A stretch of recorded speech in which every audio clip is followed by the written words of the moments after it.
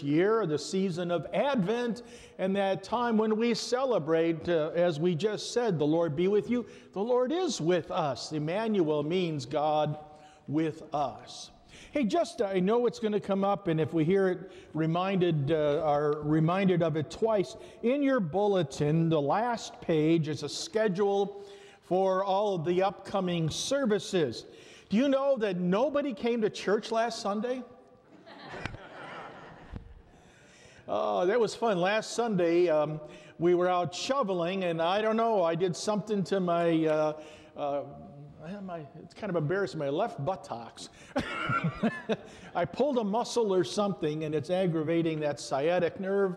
So if I limp a little bit, that's what's going on. But if it doesn't seem too bad, if you want to put that in your prayers, so we'll just let it go with that. Also, though, Wednesday we had a Thanksgiving service, and the weather wasn't bad. It was prior to the snow. It was prior to the snow, and we had a very, very small turnout, like 14 people. So please take a look at the schedule. We do have a Wednesday midweek Advent service coming up this Wednesday, November 30th. It's only a service. It's not the potluck and the service this week.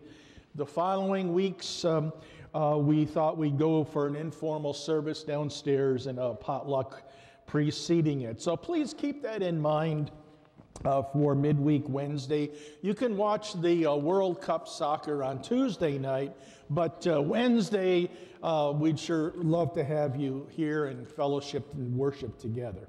Let's begin our time of worship on this first Sunday in the season of Advent as we sing our hymn of invocation, Christ is our cornerstone. Please rise and we sing together.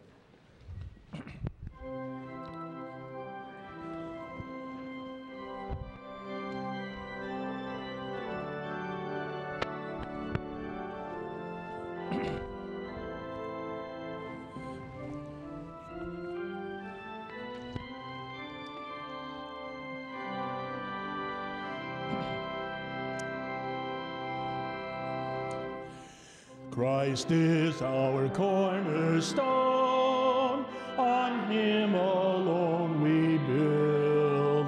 With his true saints alone, the courts of heaven are filled.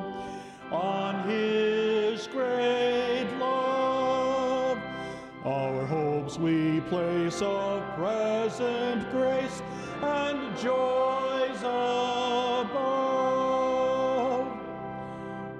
Here may we gain from heaven the grace which we implore, and may that grace once given be with us evermore, until that day when all the blessed to endless rest are called away. Oh, then with hymns of praise these hallowed chords shall ring. Our voices we will raise, the three in one to sing, and thus proclaim in joyful song both loud and long that glorious.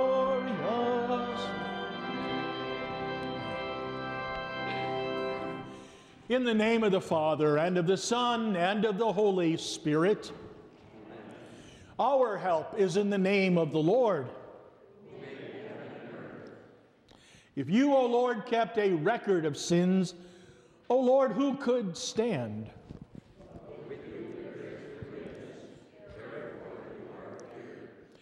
Since we are gathered to hear God's word, to call upon him in prayer and praise, seeking a clean conscience, let us first then confess before God and one another that we have sinned in thought, word, and deed.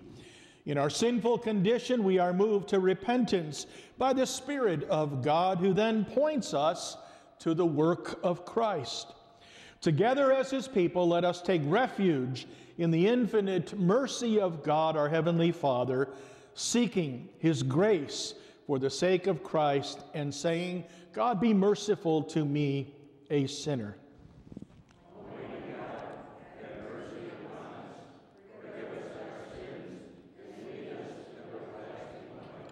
Amen.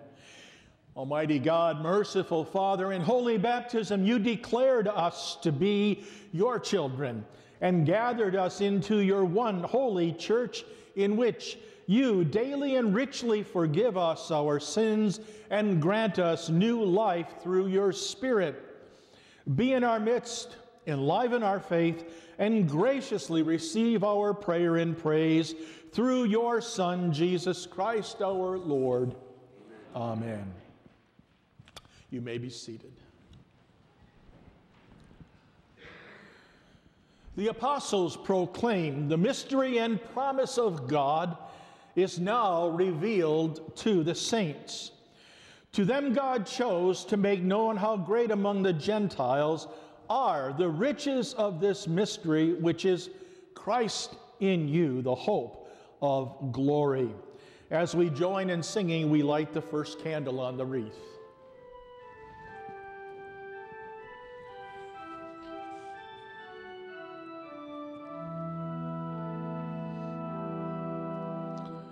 O come, Emmanuel, and ransom captive Israel,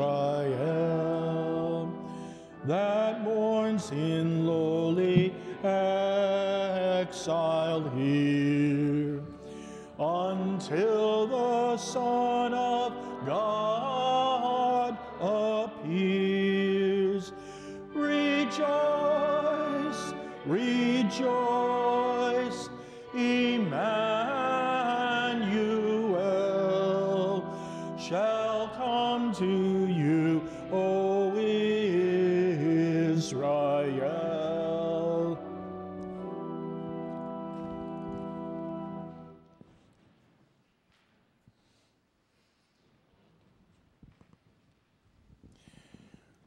The coming of the Messiah enlarges our hearts with hope, as it did for those who heard prophetic words. In those days I will cause a righteous branch to spring up, and my people shall be called out. They shall be called, the Lord is our righteousness. We continue in verse 6.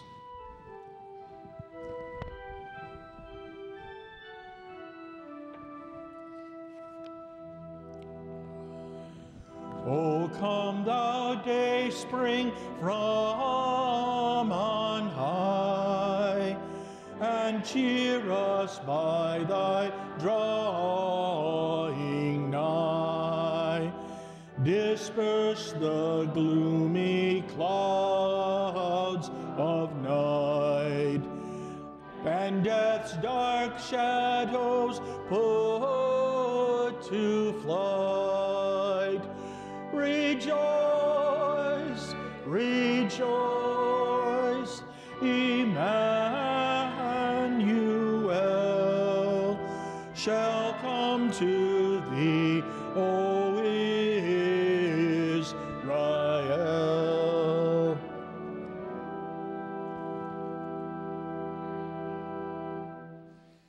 Behold, your King is coming to you, righteous and having salvation. Save us, we pray, O Lord.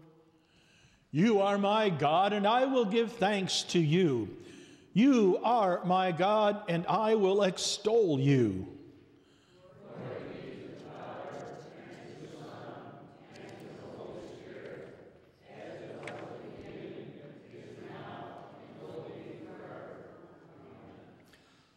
Behold, your King is coming to you, righteous and having salvation.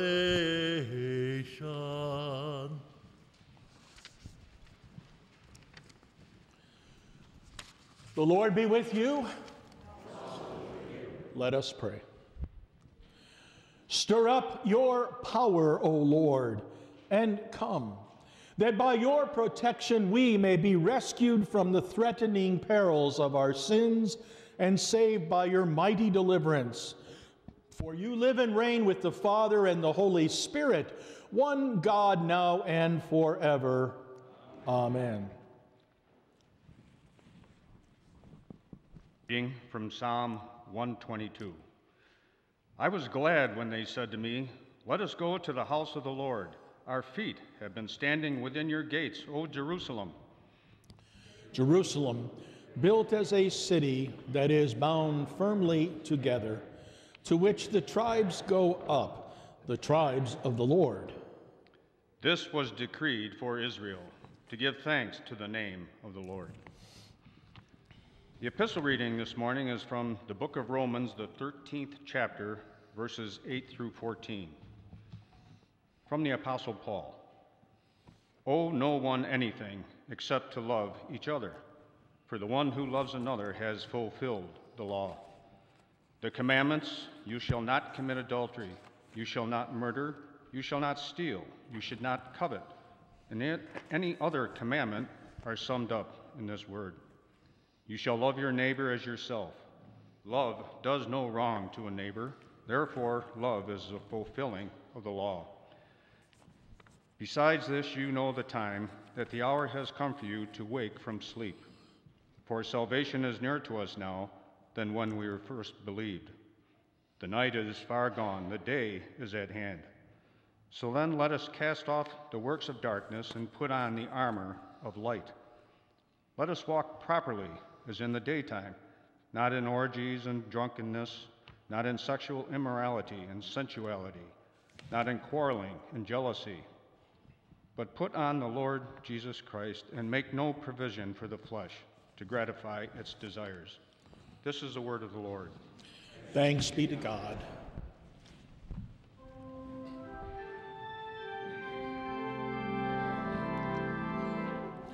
Alleluia, alleluia, alleluia. These things are written that you may believe that Jesus is the Christ, the Son of God. Alleluia, alleluia,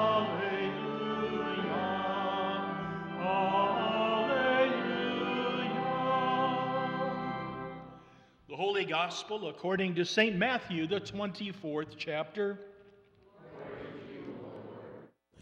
Jesus said, "But concerning that day and hour no one knows, not even the angels of heaven, nor the Son, but the Father only.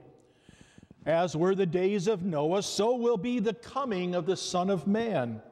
For as in those days before the flood, they were eating and drinking, marrying and giving in marriage, until the day when Noah entered the ark.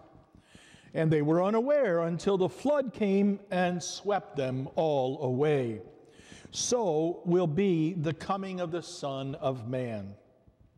Then 2 men will be in the field. One will be taken and one left.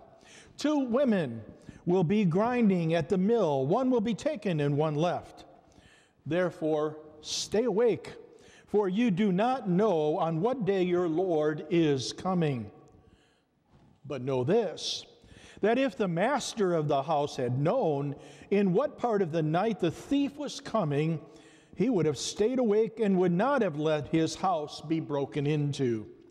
Therefore, you also must be ready, for the Son of Man is coming at an hour you do not expect." This is the gospel of the Lord. We join now confessing our common faith in the words of the Nicene Creed. I believe in one God, the Father Almighty, maker of heaven and earth, and of all things visible and invisible. and in one Lord Jesus Christ, the only begotten Son of God, begotten of his Father before all worlds, God of God, light of light, very God of very God, begotten, not made, being of one substance with the Father, by whom all things were made, who for us men and for our salvation came down from heaven and was incarnate by the Holy Spirit of the Virgin Mary, and was made man, and was crucified also for us under Pontius Pilate. He suffered and was buried. And the third day he rose again according to the Scriptures, and ascended into heaven, and sits at the right hand of the Father. And he will come again with glory to judge both the living and the dead, whose kingdom will have no end. And I believe in the Holy Spirit, the Lord and giver of life, who proceeds from the Father and the Son, who with the Father and the Son together is worshiped and glorified, who spoke by the prophets. And I believe in one holy Christian and apostolic church. I acknowledge one baptism for the remission of sins, and I look for the resurrection of the dead and the life of the world to come. Amen. You may be seated as we join in singing the Advent hymn of the day, hymn 331. Please note stanzas 1 through 3 and stanza 5.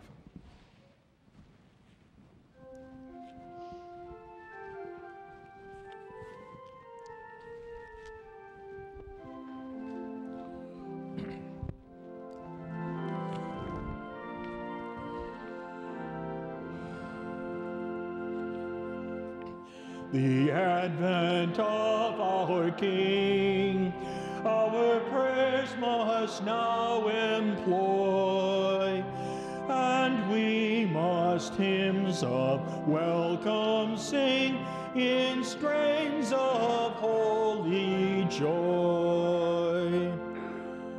The everlasting Son, incarnate deigns to be, himself a servant's form puts on to set his servants free. O Zion's daughter, rise to meet your lowly King, nor let your faithless heart despise the peace he comes to bring. Before the dawning day, let sin's dark deeds be gone.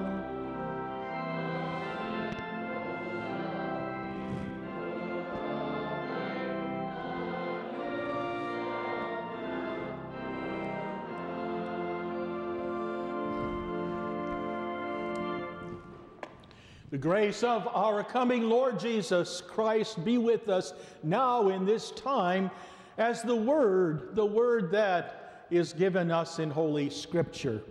And that word that we turn to for this first Sunday of Advent's meditation is from the word that was appointed for the Old Testament lesson for this week, from the book of the prophet Isaiah. We decided to hold off the reading of that text until now so that it's fresh in your minds as we discuss and meditate upon it. From Isaiah chapter 2 in verses 1 through 5. This is what the son, Isaiah, the son of Amos, saw concerning Judah and Jerusalem. In the last days, the mountain of the Lord's temple will be established as the highest of the mountains. It will be exalted above the hills, and all nations will stream to it. Many peoples will come and say, "Come, let us go up to the mountain of the Lord, to the temple of the God of Jacob. He will teach us his ways so that we may walk in his paths. The law will go out from Zion, the word of the Lord from Jerusalem. He will judge between the nations. He will settle disputes for many peoples. They will beat their swords into plowshares and their spears into pruning hooks. Nation will not take up sword against nation, nor will they train for war anymore. Come, descendants of Jacob now, let us walk in the light of the Lord. This is the word of the Lord for us on this day. If I were to take a large piece of paper and roll it up into kind of a cone shape and speak into it, you remember what those were called, right? Megaphones, yeah. I'm amazed how well they actually worked. How they would amplify the volume of someone speaking like to a group. We don't need it now because we have all this electronic equipment to amplify the sound and the voice. But they actually could direct the sound waves a little more focused on the audience and worked pretty well. Isaiah the prophet, whom we're going to hear from every Sunday now through Christmas, is kind of like God's megaphone. God is speaking through the prophet. The prophets were God's spokesmen. And so the people of Israel heeded the word of the prophet. They didn't always follow and obey it, unfortunately. And we too, in this Advent season, heed the word of, I call Isaiah our Christmas prophet, because he foretells of the hope and the joy that is ours in the coming of that Messiah. And so today, as we begin this Advent season, listen up and hear what the prophet Isaiah says to you. Isaiah begins his book in the Old Testament with quite a pronouncement of judgment. It wasn't very nice, and punishment was coming to the people of Israel. They had been walking in the darkness of not following the God who brought them into that promised land. They were searching after false idols and gods, the gods of the Canaanites, rather than the one and only true God. The nation was suffering. They were split apart. There was the north and the south. We know something about that in our history. There was Israel to the north and Judah to the south, and Israel had already been destroyed by Assyria, their enemy, and many deported away. And now Judah, the kingdom to the south, was being threatened by their neighbors and by Babylon. And Isaiah comes along and he says, you know, because you didn't listen and heed the word of God and follow him, you will be judged and you will be punished. And your nation will be destroyed. And that's exactly what happened. The nation was destroyed. The city wall was torn down. The temple, the presence of God was demolished. And many of the best and the finest of the land were hauled away into captivity for 70 years in Babylon. Not the kind of word from God you want to hear. They were walking in darkness. You know what it's like to walk in darkness. You ever get up in the middle of the night and you need to navigate your way, perhaps from the bedroom to the bathroom, I suppose, and it's dark, and you think, oh, I know the house pretty well. I can manage it. I know what's where. And then you end up walking into something. It's not easy to walk in darkness. And the children of Israel were walking in this darkness, and they couldn't see God anymore. And we walk in some dark times ourselves right now. Sin and evil, they're alive and well. They're flourishing, it would seem. We see it all around us, the consequences of sin and evil. All kinds of tragedies and killings. Will these mass shootings ever go away? You sort of wonder, how often can these continue? We see it in the church. There's divisions in our nation. We see it divisions in our churches, disagreements and people leaving churches. We see many of them declining. And sadly, at a record amount, churches in North America, in the United States, are closing at a record rate. We do walk in a dark time. So let us heed the light that Isaiah shines for God on us as well. God turns that light on for Isaiah. And then Isaiah reflects that vision of God's hope to the people of Israel and through his written word to us even today. And that hope is about the one who is faithful to his people, even though they are not faithful to him. There is light at the end of the tunnel. Have you ever had someone say that to you? You're going through a difficult time, a challenging time, and a friend comes up and they try to comfort you and say, I know you're having a really rough time right now, whatever it might be, family problems, money problems, health issues, and things like that. And they say, I pray for you, and I just want you to know there is really, even though it's really dark right now, there's light at the end of the tunnel. I had someone say that to me at one time in my life, and I kind of felt like turning around and whacking them. But it just kind of hit me the wrong way. But as cliche as it sounds, there's some real truth to it. There is light, and that's the light that Isaiah holds up. There is light at the end of the tunnel. We can trust in God's promises. There is hope, even though sometimes it feels like there's very little to hope for. So Isaiah shares this vision. He says, God will establish his holy mountain. It will be the highest one of all. Now, not so much in elevation and feet. If that were it would have to, God would establish his temple on that mountain. It would have to probably be what? What's the highest mountain in the world? Yeah, it would have to be that mountain. It's not. In fact, the Temple Mount in Jerusalem, it's more like a hill. It's not that high, but it is the highest and most important place because the Lord's temple will stand on it. That's the place of the presence of God. That's where God's word is heard. The people of Israel, they had to go to the temple to truly worship, to offer sacrifices. They could pray. They could gather together in synagogues and read the Torah and meditate upon God's work and his will for his people. But the true and only place for worship was in Jerusalem. Can you imagine if it were that way today? Say for us Lutherans, the Lutheran Church Missouri Synod is based in St. Louis. And we could gather in our churches and we could read the Word and meditate. We could study the Word and so forth. But at least once or several times a year, we would have to make the journey to St. Louis in order to truly worship God. Well, it's not that way now. But that's how it was. And the Lord will establish his temple on that mountain in Jerusalem. Do you see the impact that would have if an enemy would come in and destroy that temple?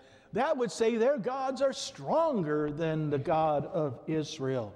And he also foretells a time when all nations will stream to it to hear God's word. Why? So that they might walk in God's paths, that they might live according to his will. Well, we know that time hasn't come. All nations streaming to that place of God's word and presence. But that time is coming. And we've had little glimpses, little fulfillments along the way. When you think of it, people streaming into Jerusalem at the time to celebrate the Feast of Pentecost from all different nations. And they hear God's word proclaimed on that Pentecost by the power of the Spirit in their own language. All nations will come. We even get a glimpse of that in the visit of the Magi in Epiphany. From the far Gentile nations, these nations stream to worship this Christ child. But that fulfillment, complete fulfillment, is yet still to come. And God will do what? He will judge the nations. He will settle disputes among people. He will establish a time of peace, or as the Jewish people would say, that time of shalom. That's what, it's not just peace and lack of conflict. He will establish true shalom between God the Creator, the holy God, and the sinful people of God who've been redeemed through Jesus Christ's death on the cross. That will be that true Messianic age, that's shalom. Now, we're in that Messianic age right now to a degree. It's not completely and fully recognized or realized yet, but we know that there is shalom and peace between us and God because we, as we just received earlier, we know the forgiveness of sins that we receive through Jesus Christ. But we still live in an evil world. We're both saint and sinner still, and we continue to sin. But the day will come, and we heard that in our gospel lesson, and we hear it again, that fulfilling day when absolute fulfillment of shalom and peace between God and His people who follow Him will come. And implements of war will not be needed anymore. Nations won't have military forces anymore. They won't need implements of warfare. Swords will be turned into plowshares, instruments for agriculture to grow food for the hungry, and spears into pruning hooks. There will be true peace and shalom. That's the vision of the birth of the Messiah that we prepare to celebrate. But it's also the vision of the return of the victorious Christ on that last day. It's kind of like double vision. I know double vision's not a good thing for us physically, but that's kind of the theme of Advent. It's this double vision. We look forward to that coming time when Christ will return. And we say, "Come, Lord Jesus." We want Him to come now. But we also celebrate His incarnate taking on flesh and dying on the cross for us. Now on that last day, it will be an amazing day, and we read in Scripture, the trumpet will sound. Look forward to that. The trumpet will sound. What do you think the trumpet's going to play? Do you think it's going to play like a few weeks ago? We celebrated Veterans Day. Many Veteran Day celebrations had trumpets, right? And what did they play? Taps, yeah. They played, that reverent, slow, but honoring song of taps for all who have fallen in service in their military service to this country and to each and every one of us. But on that last day, the angel will blow the trumpet, will not play taps. What do you think that angel will play? What's that trumpet? It's going to be reveille. Time to get up and time to get moving. How does reveille go? Dum, dum, dum, dum, dum, dum, or something like that, isn't it? It will stir us up to that time when Christ will come and all of righteousness will be fulfilled in Him, and we will know that true peace of being with our God. That's the light at the end of the tunnel that we look for. Now, I suppose we could end with that. That's the joy and hope of Advent and Christmas. But I do believe the prophet has another, perhaps even the main point yet to make.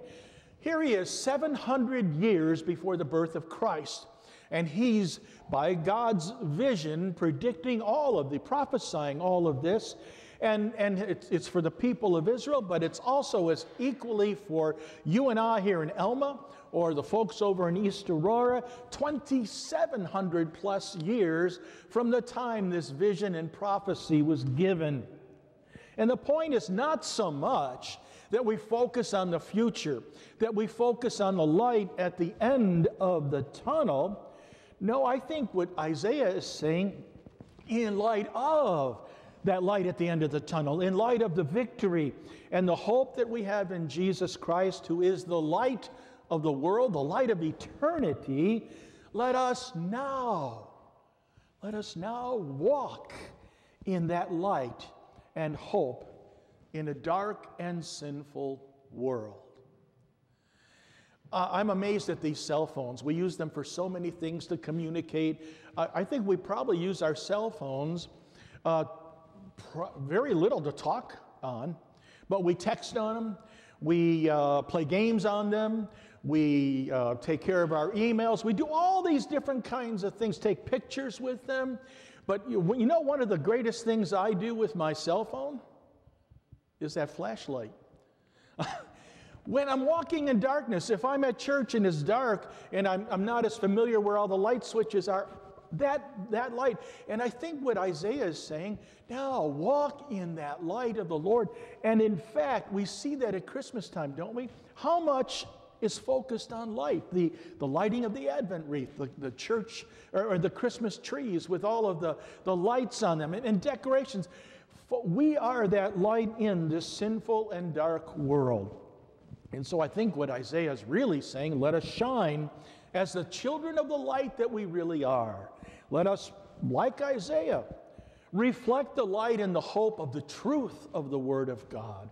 Let us serve as beacons of hope in a world that is desperately in need of it.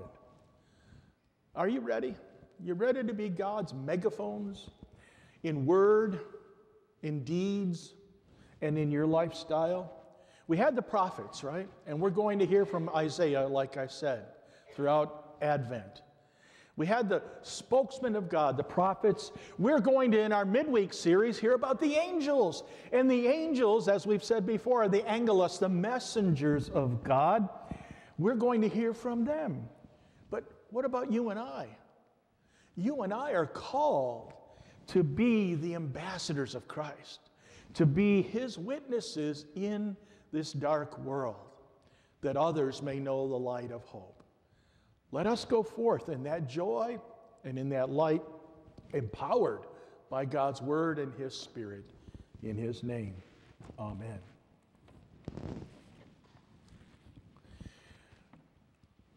We join together now in the prayer of the church, and I invite you please to rise.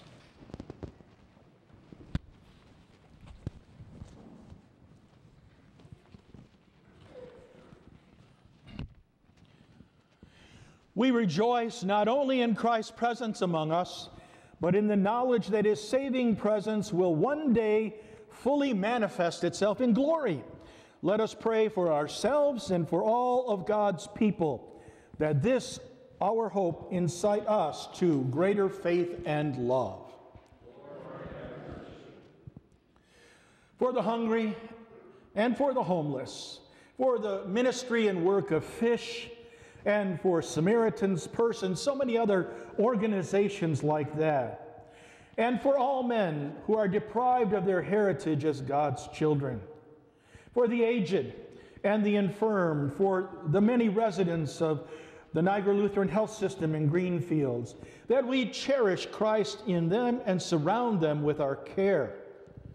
For those who may meet with sudden death, for those who grieve over the loss of loved ones, for those who have experienced death and destruction from natural disasters and warfare, we pray for the people of the Ukraine, that they find peace in God's merciful judgment. Let us pray. For a truly apostolic parish community intent on an authentic Christian presence in society, for the renewal of our parish worship, for the source of all spiritual vitality and fulfillment, for this holy assembly, that the Eucharist be for us the pledge of eternal glory. Let us pray. We pray especially for those who are grieving over the loss of their loved ones. For Dave Balasik and his family, as Joy has been called to the Lord. And for relatives of mine, the Goodrich family, we pray for them in this time of sorrow. According to your will, O Lord, we ask your blessings on all who are ill. We pray that you would comfort and strengthen and heal Margaret and Kathy, Alexis, and the 15-year-old boy on the west side of Buffalo who had a liver transplant. According to your will, O Lord. We pray, O Lord, for ourselves, that we hear your calling, and that empowered by your word and spirit, we live and walk by the light of Christ, that we are the children of life, and we walk in the light of the Lord. And we let that light shine all around the neighborhood so that people might know the hope that we share. According to your will, O Lord. For mission endeavors, local and for worldwide missions, for Carla and for the mission of Zariah's daughters, for Lutheran Bible translators and other worldwide mission efforts, for the mission of hope in Haiti, and so many other missions, we ask your blessings, O Lord, according to your will, O Lord. Be merciful, Lord God. Listen to the prayers of your church. Grant us, through the blessed coming of your Son, the help of your grace in this present life and eternal happiness as our reward in heaven, through Jesus Christ, your Son, our Lord. Amen. You may be seated now as we receive the offerings and we sing together.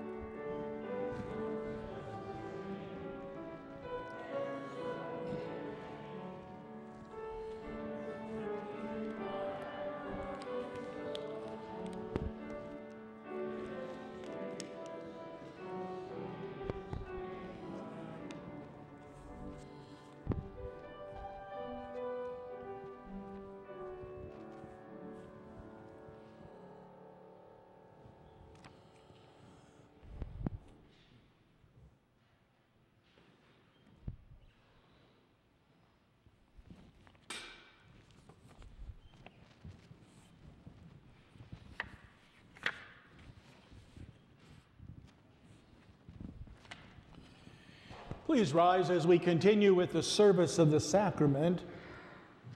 The Lord be with you. Lift up your hearts. Let us give thanks to the Lord our God. It is truly good, right, and salutary that we should at all times and in all places give thanks to you, Holy Lord, Almighty Father, everlasting God, through Jesus Christ our Lord. Therefore, with angels and archangels, and with all the company of heaven, we laud and magnify your glorious name, evermore praising you and singing.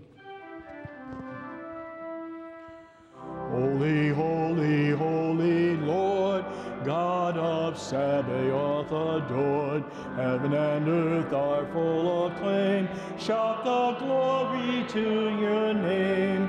Sing Hosanna, sing Hosanna, sing Hosanna to the Lord.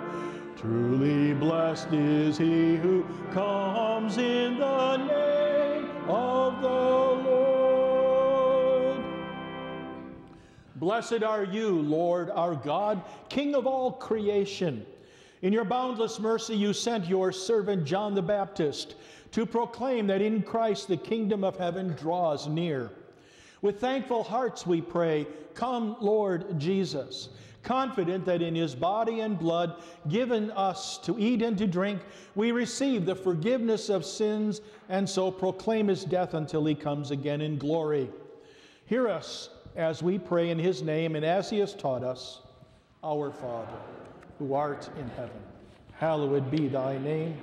Thy kingdom come, thy will be done, on earth as it is in heaven. Give us this day our daily bread, and forgive us our trespasses, as we forgive those who trespass against us. And lead us not into temptation, but deliver us from evil. For thine is the kingdom, and the power, and the glory, forever and ever. Amen. Our Lord Jesus Christ, on the night when he was betrayed, took bread, and when he had given thanks, he broke it and gave it to his disciples and said, "Take and eat. This is my body, which is given for you. This do in remembrance of me." In the same way also he took the cup after supper, and when he had given thanks, he gave it to them, saying, "Drink of it, all of you. This cup is the New Testament in my blood, which is shed for you for the forgiveness of sins. This do as often as you drink it in remembrance of me." The peace of the Lord be with you always. O Jesus Christ, true Lamb of God, you take the sin of the world away.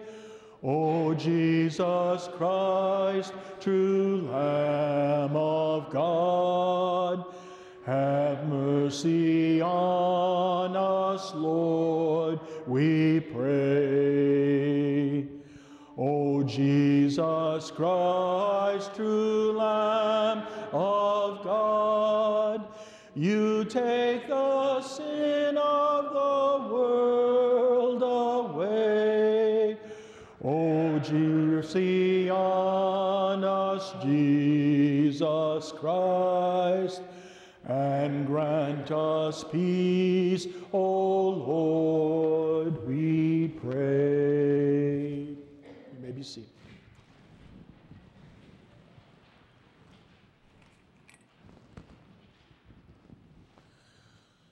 Rick, take and eat the body of Christ given for you.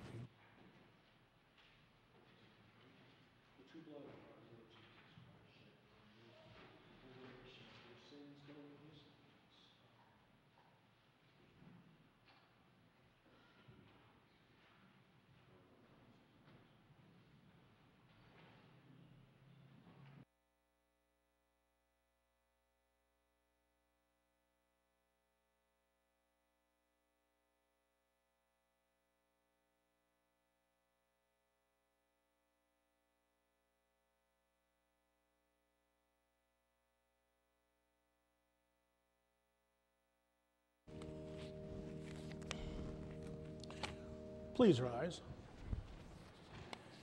The body and blood of our Lord Jesus Christ strengthen and preserve you in body and soul to life everlasting.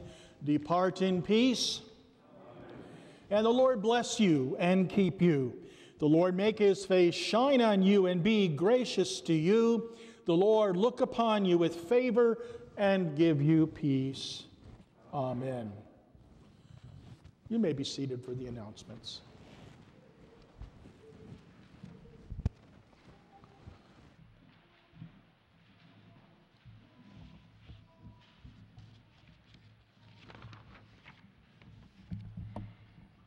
As Pastor had mentioned in the beginning, this Wednesday will be the first midweek Advent service. Again, at 7 o'clock, and this week will be no potluck. There's an elders meeting next Saturday, December 3rd. We'll meet with Pastor Kruger in his office at 9. Adult Bible class will focus on our spiritual battle. The text, Ephesians 6, for the next 3 weeks. Christmas decorating is going to take place November 30th, this Wednesday, or the first Saturday in December, December 3rd, at 9 a.m.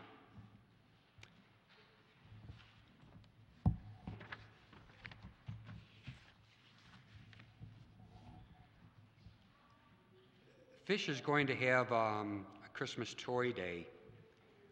They'll be having that on Saturday, December 17th. Gift cards for older children and teens are greatly appreciated. You can drop them off new and also drop off unwrapped toys and gift cards on Tuesdays and Thursdays between 8 and 3 p.m. and on Saturday, December 3rd, between 10 a.m. and 12 p.m. They'd appreciate donated toys and gift cards by December 6th. Are there any other announcements, anyone? There are more things in the bulletin that you'll be able to read up on, but I just wanted to point out that we do have one more grief session as a grief support group this coming Tuesday, and if you want to pass out an announcement or put one up in a store or somewhere, there are a few posters on the back table. You're welcome to support it that way. Thank you. For our hymn of departure, it'll be from the Red Songbook, song number 180, Thank You, Jesus. Those who are able, please rise.